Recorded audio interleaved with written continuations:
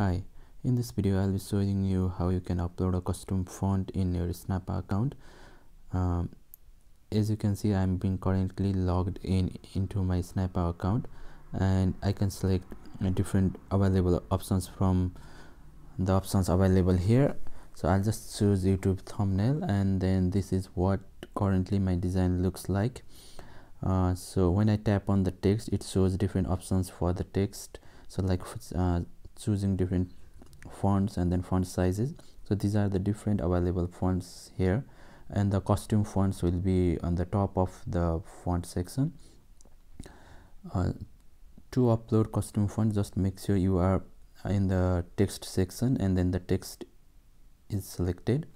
So we'll tap on add font button over there, and this is the section which displays if you have already uploaded any custom font. It will be listed there, and it says us to upload font in .ttf and different file format that are available. So I'll be downloading one font from Google Fonts. So let me just try with this one here.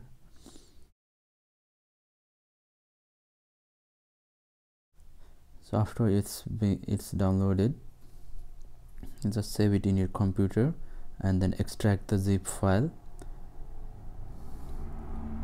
So this is the font that I just downloaded. Let me just extract it.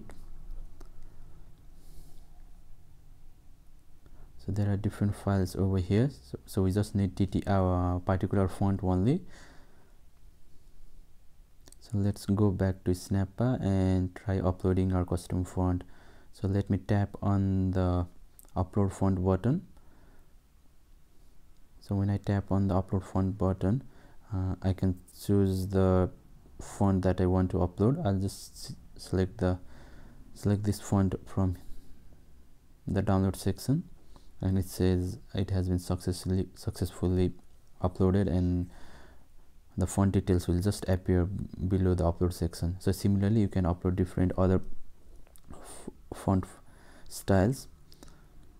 Let me try uploading this thin, and then yeah, as you can see, it has been all uploaded. Likewise, let me upload the bold font for this font, and now you can see it has been checked too.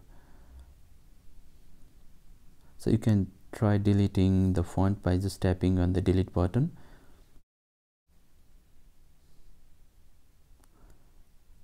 So once the font is uploaded, to use the uploaded font, we need to go to our font library, and then it will be generally at the top of the font library. So this is the font that I just uploaded. I just need to select the font. So this is it. Hope this video was useful. Don't forget to subscribe. Thanks for watching. Have a great day.